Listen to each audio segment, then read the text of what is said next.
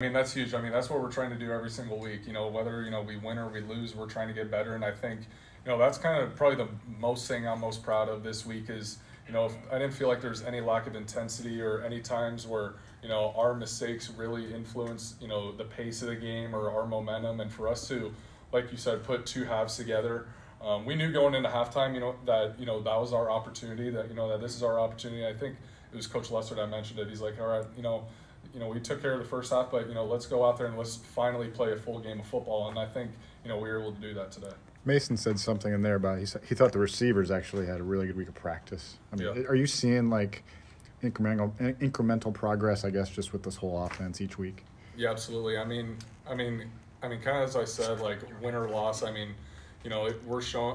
making progress, and I think, as Mason mentioned, the wide receivers had their best week in practice this week, and I think the pace that they're playing with, like today, when I'm able to hit Seth, and that was man coverage, and for us to be able to make plays dynamically, and for us to convert on the third downs that we're doing, it's huge for our offense, and we're just continuing trying to get better. Okay, 2 touchdowns, no interceptions today. You got to be happy with that. Yeah, absolutely. I mean, whenever I can, add a couple tuds and no turnovers, that's, I'm just doing everything I can to help the team win. Cade, what did you see on the touchdown pass to Dayton Howard, and what's really stood out to you about him kind of in this last year and a half or so? Yeah, it's really just been his progression too. Last year he was a scout team guy, and then here he is now, and he's, catching touchdowns and, spiking balls in the end zone. But,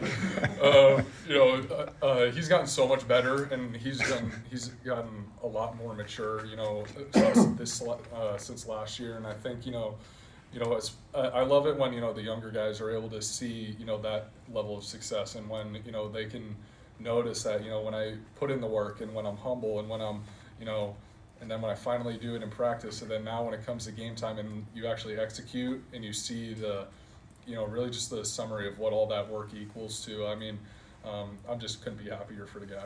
Kid, I feel like we've all asked you about Caleb Johnson a lot this season, but just like how much easier does playing the game become with a running back like that that's able to produce like that? Yeah, I think really just the biggest impact that it has, was that Dayton touchdown, was when we're able to, play action. In games in the past, it's been a lot of our movements, but kind of just based on their front, we felt like we could, take advantage of them in different ways. But I think, especially when we're able to, establish a run, it really sets up the play pass nice. And, that's basically what just happened on Dayton's, that we were able to, suck all the linebackers in, and then I was able to, find Dayton over the middle. And, all he had to do was, really catch it, and I just had to locate the ball, and there was no one else after that. Seth Anderson caught your first pass as a Hawkeye last year for a touchdown, and then this year he hasn't played until today, but he got in a lot, had a catch. Kind of what's his path or growth been since he was injured earlier in the year, and what does he bring to your offense? Yeah, Seth brings a lot of speed to our offense. I think, he's very explosive with the ball in his hands, and, it's just really unfortunate. I know how he feels, when you're being, held back by injury, and, that's not a good feeling, but, shout out to him for persevering, and, this has really been his first, really big game, since, this season, really, and, for him to go in there and make an impact like he did today, it's huge for us.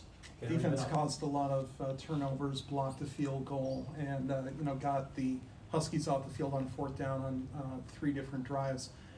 From your perspective as an offensive player, especially with how important complementary football is in this program, does it really give the offense a boost to be coming out on a short field, or to see the ball sort of given back to you by the defense? Yeah, absolutely.